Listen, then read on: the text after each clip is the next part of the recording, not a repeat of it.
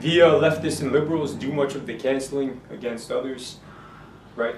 That's kind of... Yeah, I would say, look, censorship goes on all the time. That's the way our...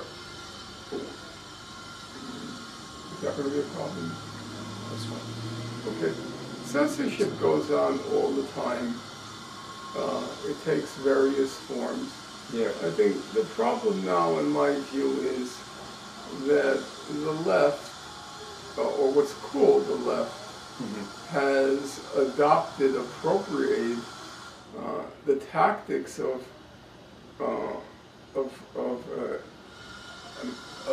I won't call it intellectual repression, of speech repression, which the left has for a long time championed the right of free speech, because otherwise most people on the left would end up in jail or they end up deported. So they were the chief proponents of free speech. Yeah. And now they've become a chief proponent of censorship. Yes. So for example, all the attempts now being made to censor the social media.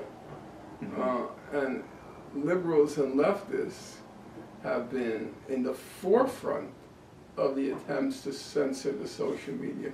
Have there been attempts to pass legislation? Because you said the government so far has done a good job.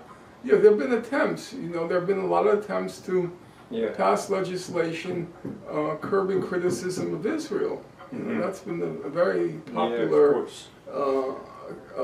very popular among some groups of people to declare BDS anti-Semitic and to try to limit the speech. But there's all sorts of other battles being fought between, on the one hand, those who still regard the freedom of speech or the First Amendment as a foundation stone of not so much our society, but a foundation stone of trying to find truth. That you can't find truth if you... manufactured consent. Yeah. Well, you can't find truth if you suppress everybody who agrees with you, disagrees with you. How do you know what truth is? If you make a statement, and I say to you, well, that statement is false, your immediate reaction is going to be, really, prove me wrong. That's how you establish the truth. You make an assertion, and then if somebody else assessed or questions your assertion, your reply is, prove me wrong. What if your reply would be, shut up? Would that be an honest search for truth if your reply was shut up? Sounds like the Middle East. So I'm saying that what any 2-year-old knows, that if you really are committed to the truthfulness of your statement, you have to allow those who disagree with you to challenge you, and then you have the obligation, if you're committed to truth, to answer the challenge to your truth.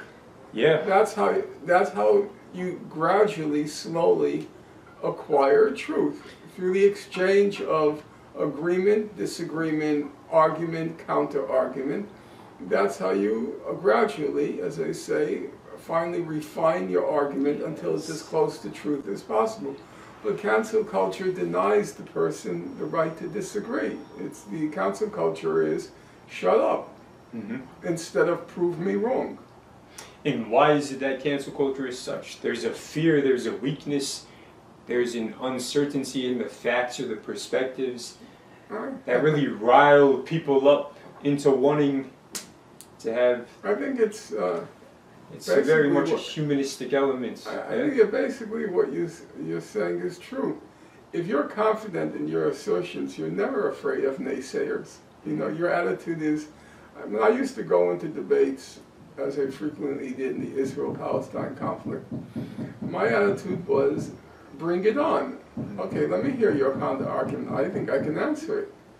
If you recall, when I used to speak publicly, I would always say, dissenters get to ask the first questions. So I would be, once I finished my presentation, I would say, are there any dissenters in the room? You go first. I was not afraid of the dissent. Now, if you say, if you're a dissenter, leave the room, that to me is an indication that you're not very confident in what you're saying. All right, so in the book, you almost exclusively attack the political left, not the right. But since you self-describe very much as a person of the left, a crusty, crochety, cantankerous, contrarian, communist is how you formulate it in the text. Crotchety, not crochet. Crotchety. All right, you must in some fundamental sense, and at the end of the day, consider the political right to be your deepest adversary. So why focus so much on the left at this moment in time, Mr. Finkelstein? This is a question from Jonas, by the way, right? Jonas, I think. Yes, cool. Thank you, Jonas. Shout out to Jonas. Because I think the left has had a historic tradition. Obviously, the tradition has its weaknesses and its strengths, and one has to critically assimilate the past, learn from it, but there's a general trajectory. And I think that in the current times, a strange thing happened. What happened was our economic system, the American economic system, is now failing for 80% of Americans in a way that it hasn't failed since the Great Depression in the 1930s. So there's a large constituency of people in general, but young people in particular, who are ready for a political program based on economic fairness, economic redistribution of wealth, and all of the classic themes of the left. And just at the moment when this constituency was forming, was coming into being, its most potent expression was the slogan at the time of Occupy, "We are the 99%, which is to say, 99% of us are being shafted by this system. Now, I happen to think it's less than 99%. It's about 80%, 85%. There are 15% who are doing just fine.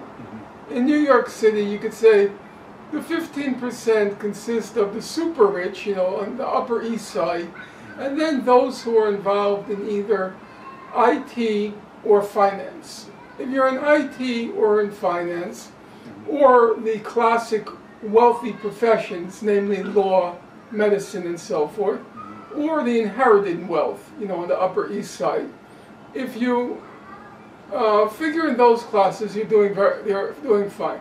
That would be probably around 15%. And then the other 85%, those are the real 99%. It's really about 85%. Well, what happened?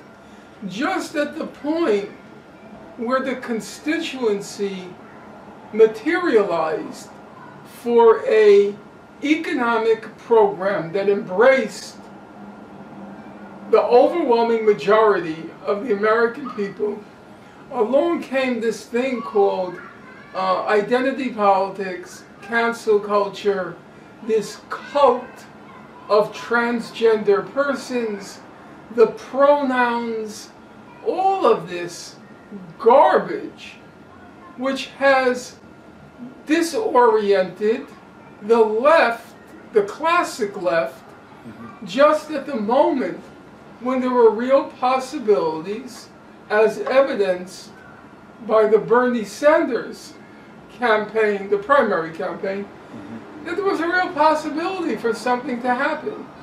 And so I felt it was important now to, so to speak, expose this nonsense which is diverting and really in some ways destroying a movement that has real possibilities to affect real change that will have a real impact on real people, 85% of the people. And at this moment in time, to get obsessed by things like your pronouns strikes me as certifiable lunacy. By the way, you yourself speak to that generational divide, that problem. How many people do you live with? Currently, 3 others. Right. A typical person in the 85%, the 85%, they're living 4 to a place. Yeah. That's what I've discovered. I'm always talking to young people. You pay about $650 rent. In New York, it was, it started a few years ago, it was about $800. Now it's up to $1,000. And you don't have permanent work. You don't have health insurance through your work. You don't have vacation time each year. You don't have a pension. In other words, by the standards of my generation, you don't have a job. See, my generation meant if you had a job, it meant you worked 40 hours a week. It meant you had sick days, vacation days. It meant you had a pension. It meant you had health care. That's what a job meant. That's what a job meant. So you are part of that constituency which could easily have been won over to a relatively radical economic program, as it was exemplified by Bernie Sanders. Medicare for all, abolish student debt, abolish college tuition, a mass public works program, and a massive redistribution of wealth. Would you have voted for that? Yeah, sure. Yes.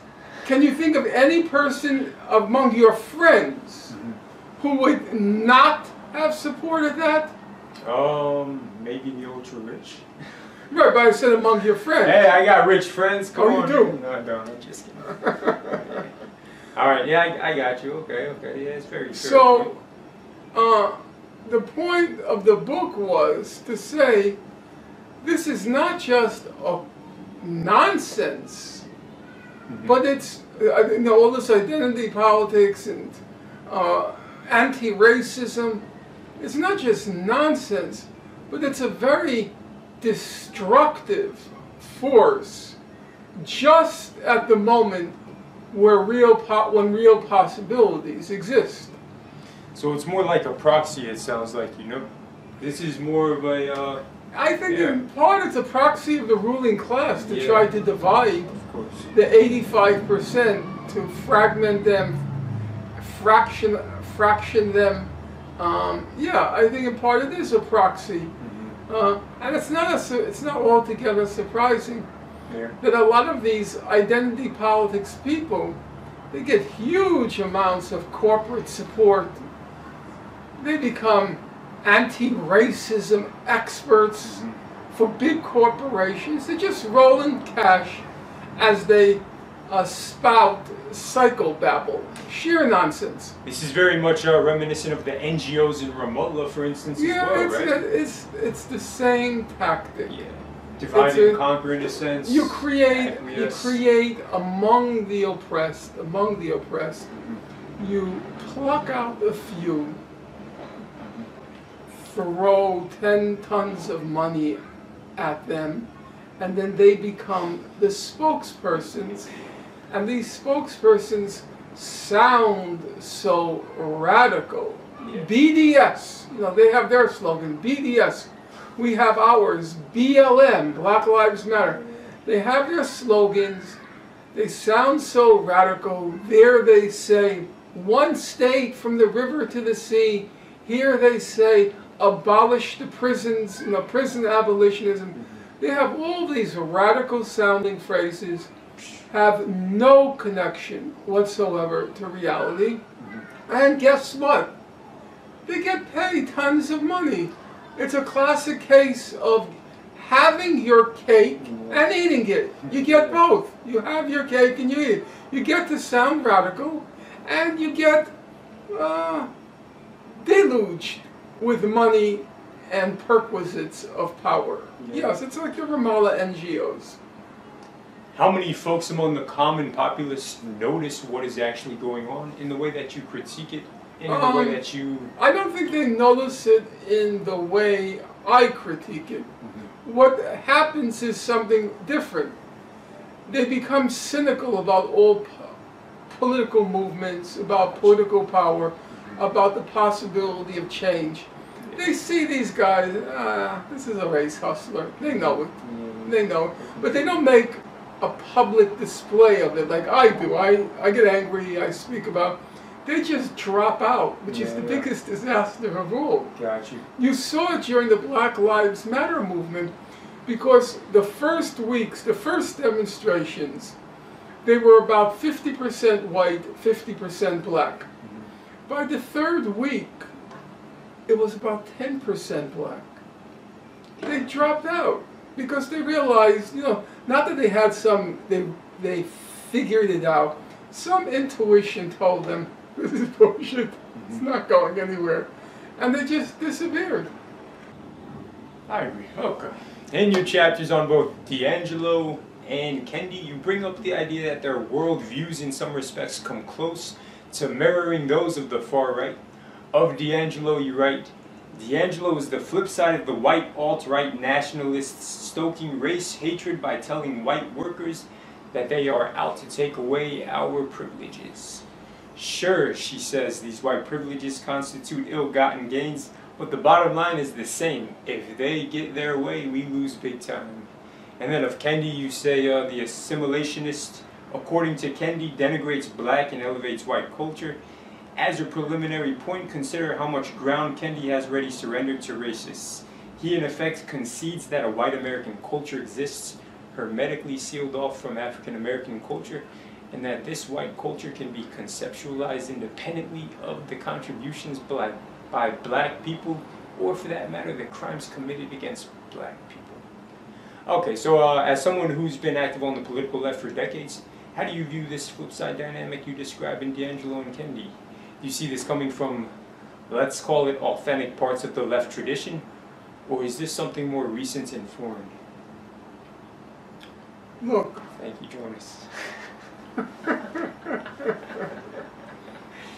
We're going to have to figure out a way, Mr. Suleiman, to make these questions accessible to the reader, because those are hard questions. Yeah. So I'll put it in the description of the video, the questions themselves. Yeah. Sound good? Yeah. Look, there are some basic facts. Racism is real, and at some level, white people in general have been beneficiaries of this racism. It could be because black people were slaves, so the whites in the South en masse benefited from slave labor. It could be because our economy was built on the cheap production of cotton in the 19th century. So our economy as a whole benefited from cheap black labor. It could be because black people were kept out of the job market, so whites didn't have to compete against black people for the better jobs. So it would be silly, in my mind, to deny that whites in general have been beneficiaries of a system of racism. That I have no problem with. What I do have a problem with is the argument that whites in general have been equal beneficiaries of racism, namely me and Jeff Bezos have equally benefited from this system. I don't accept that, and I also don't accept that there is a broad, I don't accept that there is, let's put it positively, in my view, there is a broad common interest between most whites, that 85%, and most blacks against those who are beneficiaries of the system, that we have a lot more in common, especially at this moment in time, between the white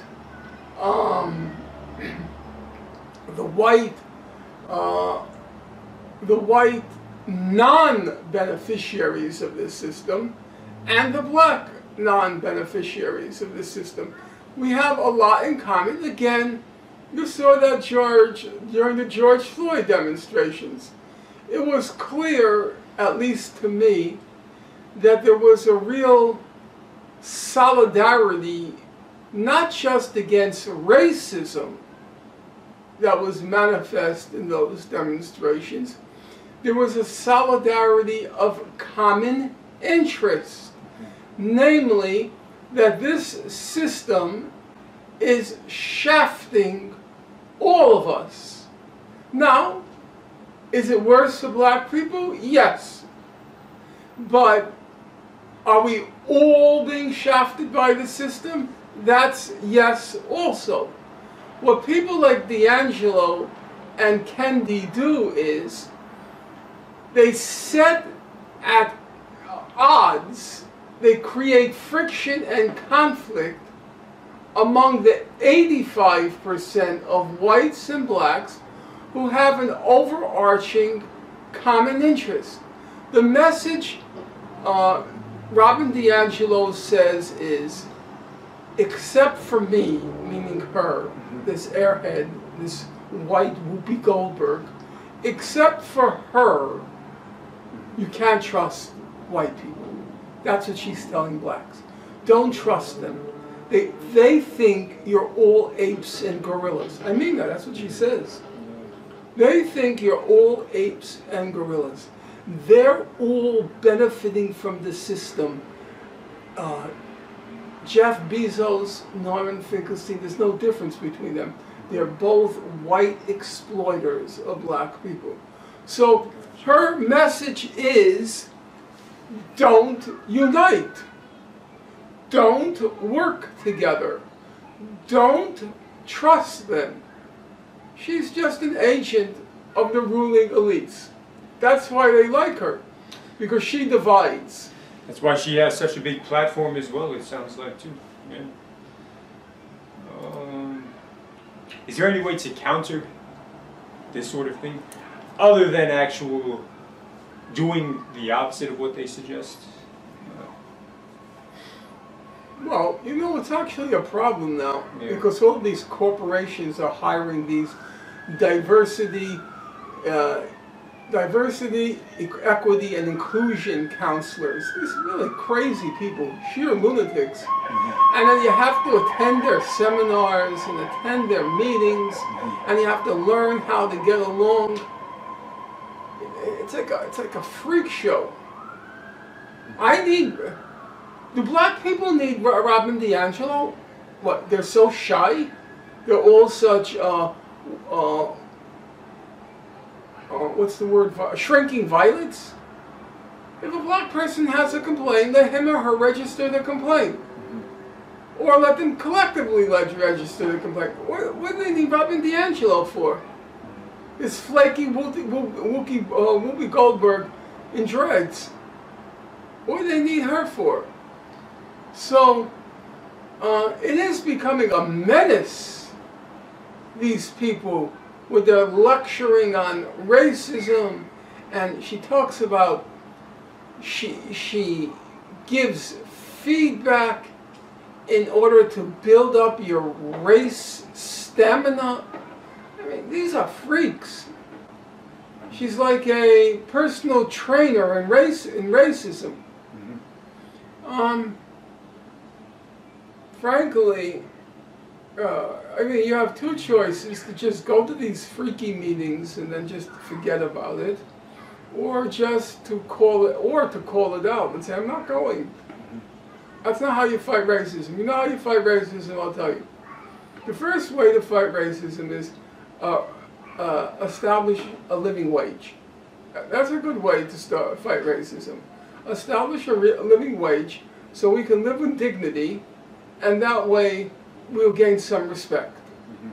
So I would say to Amazon, to all these corporations, Google, who are now hiring race, equity, and inclusion experts, I would say save the money on your experts and just give us a salary wage, a wage increase. We don't need that. We need dignity. And personal dignity is not possible on the current minimum wage. So you take your equity, diversity, equity, and inclusion experts, shove it, and you just give us a salary increase. How you characterize Biden's administration and the cabinet?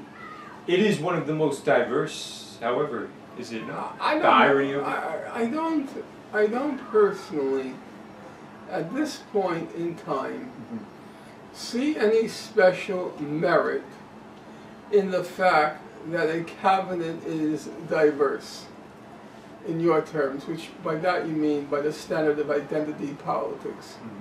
Do I think it marks a huge, even a not huge, forget about huge, even a modest gain that Kamala Harris is our vice president, a black woman?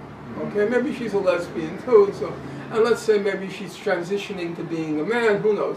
So let's say she were not just a black woman, lesbian, transitioning to a man. Would that mark, in my opinion, a huge advance in our political life or social life? My answer is no. I don't see it. I don't see it. We have to, barriers have been broken. There are lots of members now in the ruling elite who are black. There are lots of members who are women. That hurdle has been overcome, and now it's time to focus on the substance. What are they saying? What are they offering? At this point in time, the most likely candidate, the Democratic side, so far, you know, obviously it's very early, is Pete Buttigieg. And he's just trying to pull an Obama, you know, the first gay man as president. Do you believe that's going to make a big change in our country if he's elected? I think, yeah, I think that would be, I don't know his politics. Don't you think you should know his politics? Just the idea, though, is, yeah, a huge shift, I would say. What Definitely. shift? Well, the homosexuality so aspect. What? Well, that does... if he's still a tool of the ruling class. Oh, got you. Yeah, you know what? Many people would actually say the homosexual agenda, whatnot, is the tool of Shaitan, etc. Say, all right, we're getting... Shaitan? Yeah, Shaitan, Satan, you know, Satan, etc., etc. Where did you come up with Shaitan? Shaitan, that's like the Arabic word for, you know... Oh, for Satan? Yeah, oh, yeah, I was not aware of that. Shaitan. All right, anyways, most of your chapter on Obama deals with U.S. domestic politics. If we look specifically... I mean, what do you... Go ahead, you got more to say. I'm asking, do you...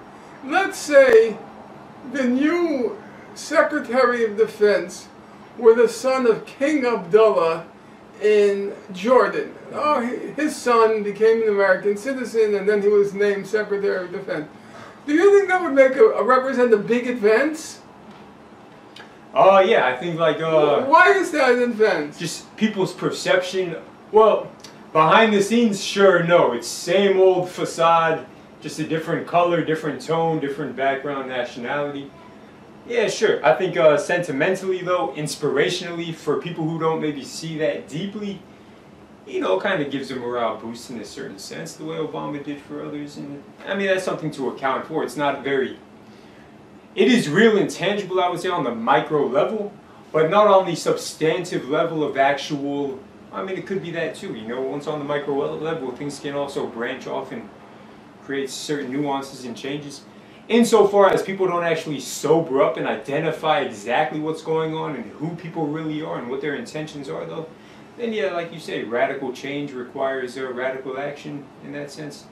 And so, yeah, you know, it'll still be a civil war of sorts to make. Do you care? Let's say an Arab is elected president, an Arab American. Do you care? I mean, who else would be that Arab American president but yours truly? So of course I would care. Come on, man. Alright, anyways, I got your point. What else? Anything else missing? No, but would you care? It'd be interesting, but to me it would be the same. Why is it interesting? There are 15 Arab heads of state right now in the Middle East. They're all crooks. Yeah. So now you think it's going to be better if we have one more crook in the United States? Who votes? Right, voting here in the U.S. is much different than in the Middle East. Yeah, different government types, etc. So the thought that an Arab American would become president in and of itself, after we had Trump in office, as of recent, right? I mean, that accounts for some sort of gasp of, oh, what the hell is going on? You know, what do you think? You don't think so? No. So what does that say then? What are you saying exactly? You're Okay, saying that the voting process itself is corruptible in a I'm sense? saying that it's a good thing for our country that among young people, your age cohort, the polls showed in 2020 that across the board, every ethnic group, every racial group, every religious group, every sex orientation, Bernie Sanders got about 80% of the support during the Democratic primary among that age cohort, your age cohort. He's white, he's male, he's old as the hills, Yes. he's completely unhip, and it's a credit to your generation that even though they've been deluged with all of this identity politics crap, they didn't fall for it. They listened to what the candidates said, what they promised, what was their track record. They looked at those things, and guess what? They went for the septuagenarian Jewish white male from Brooklyn. Mm-hmm. And that, to me, is what ought to be happening. They're looking at the substance. So when I hear you say you care about the diversity of the Biden administration, it tells me that you're out of tune. I didn't say I care. I just included that in the posing of the question itself as an interesting, thought. That's it. I wanted to get your opinion on, despite what you said. Oh, diversity. What do you make of that? But continue. So yes, sir. Go. Yes, sir. No, I've said what I had to say. That Okay. I just don't think that's a. There was a time when you wanted to see minorities to break the barriers to get in, but that's already happened. It's passé. It's happened. We've had a black president. We now have a black vice president. We've had women in all positions of power except for president. We've had every imaginable permutation and combination across the board in power. So that's over. That's been there, done that. And now let's focus on the substance. without Obama having been president, do you think Bernie Sanders would have caught this much momentum among the people who, very similarly, were the ones who had voted and were riled up in enthusiasm for Obama when Obama hit the scene? In a sense, Obama kind of helped Bernie Sanders propel himself to, you know, such... There is an argument there. Yeah. The argument I would say is this, that the Obama campaign and then the Obama presidency was very educative to the American people. It told them that identity politics isn't going to get you anything, that you have to vote for substance. So after the Obama presidency, people start to look for something else. They no longer were looking for a hip black guy. Got you. So it helped inversely, the inverse. Yeah, it demonstrated the Obama phenomenon, demonstrated the utter bankruptcy and hollowness of identity politics. And then the next person to grip the imagination of the young people in particular was a very unhip, old, white man. And I think to some extent, the fact that Obama, by his person, exploded all the hopes and expectations of identity politics, then it opened up the way for Bernie. I think Pete Buttigieg doesn't have a snowball's chance in hell. If you think you're going to pull off another Obama, this time it's going to be your sexual orientation and not your race, you're barking up the wrong tree. People don't care about that anymore. They want to hear the substance. And that was a good result of Obama, that he dispelled all the myths of identity politics. Cool. Yeah, I agree. All right. A reappearing theme in the book is that of the cult. As you described it, Kendi is the guru of a cult. Obama is surrounded by a cult of personality. And the BDS movement protesting Israel, you also see as a cult. Elsewhere, you've spoken about your own past history as a member of the Maoist cults. What kind of differences and similarities do you see between the Maoist cults you yourself were a part of and the various cult-like behavior you discuss in the book? Do you think your personal background made you aware of aspects here that others might miss? Well, that's a complicated question. It's a good question. Yeah. It's a good question, but it's a complicated one. Okay. What is a cult? You know, people always say, why do you call BDS a cult? Why do you call that a cult? There are certain characteristics of a cult. The first one, you know, is blind obeisance, blind obedience to the great leader. You know, the cults always have the great leader, and you blindly obey the cult of the great leader. Then there's the insularity of a cult. It's very closed off, and it has its slogans, it has its terminology, and it doesn't have any content. There's no intellectual content there. There's no real research, no real study, no real analysis.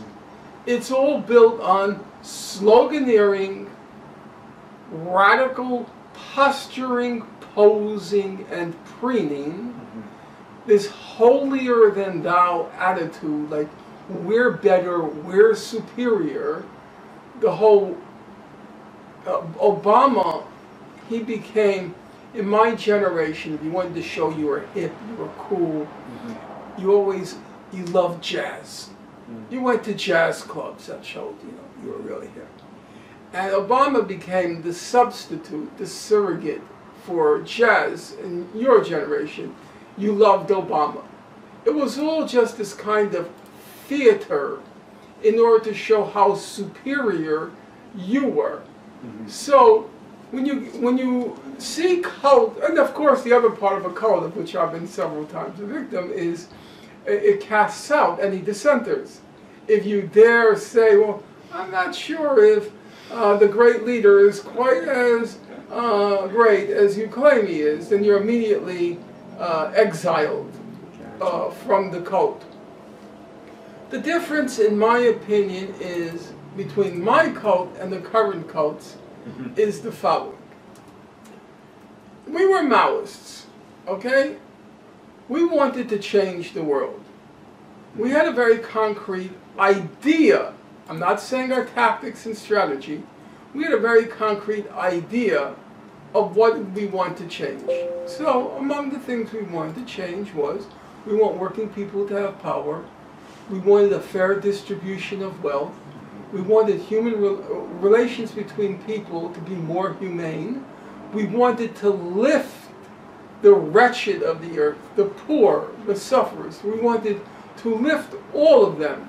We were on the side of, as Frantz Fanon put it, we were on the side of the wretched of the earth. So I would say that even though our tactics, our strategy, our approach is kind of crazy, totally divorced from the reality of our country, our system, our history, and so forth, I would say our goals, our objectives, they were noble, they were decent. We were animated by, on the whole, we were animated by very positive aspirations. The current identity politics is making a world more congenial to pronouns, a meaningful goal or objective, is making a cult out of trans people, using them and exploiting them to show how beautiful you are. Is that a substantive, meaningful objective or goal? I find the goals, the objectives, they're so self-absorbed. It's all about showing the world how beautiful you are. We didn't do that back then. You know what I used to do? I worked for a newspaper called The Guardian. It was a Maoist newspaper, okay? You know how much we made a week? I mean, you won't believe it. This was the 1970s. I made $55 a week. You hear me? $55 a week.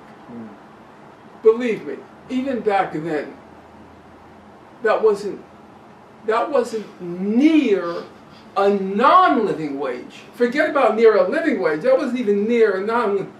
Do you know what we were expected to do in our off hours when we weren't working? We were expected to go on picket lines. I walked the picket lines for the United Farm Workers. That was a Chicano people who were organizing to get a union, the United Farm Workers, UFW. So on Friday nights, I would go to a liquor store. It was called Flatbush Liquors. And the liquor stores carried Gallo wine. And Gallo wine was, from the vineyards where the farm workers worked, okay? So we were organizing boycotts of the liquor stores where they were sold, all right? So Friday nights, when you're going out carousing, drinking, clubbing, smoking, I would go to Flatbush Liquors on a picket line with fellow Maoists, and we would chant things like,